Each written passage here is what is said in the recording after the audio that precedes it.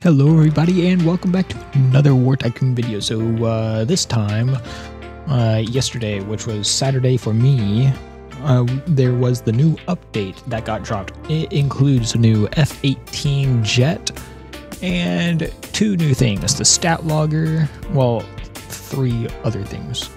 The stat logger, don't mind my trash stats, I don't really play much,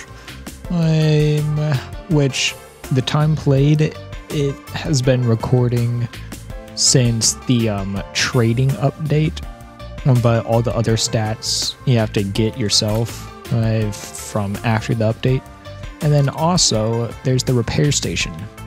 So you can see over here, repaired that from the thingy.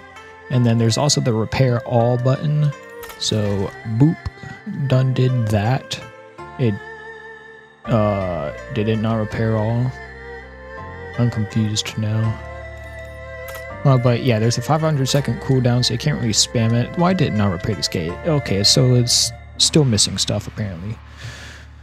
Yeah. Alright, so yeah, that's that.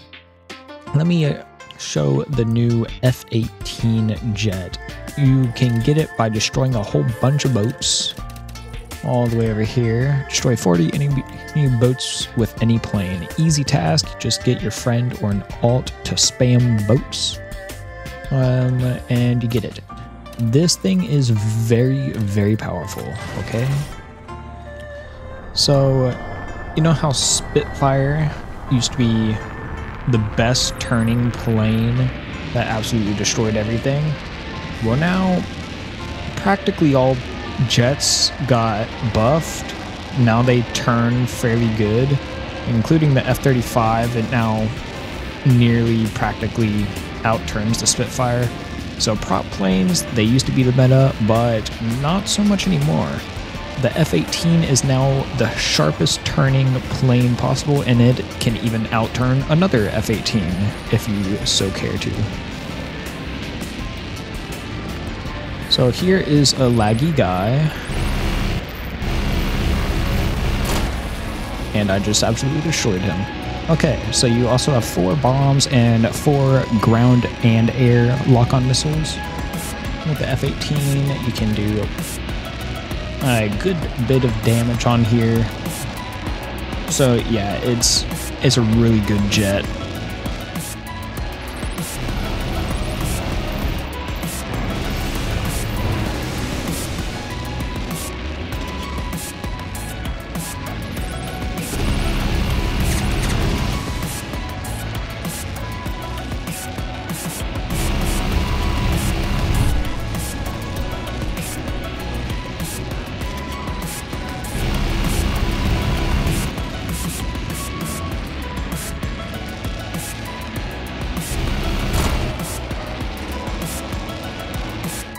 Okay, so that was the new update for you guys. I hope you enjoyed. I sure did, because it's a really good update.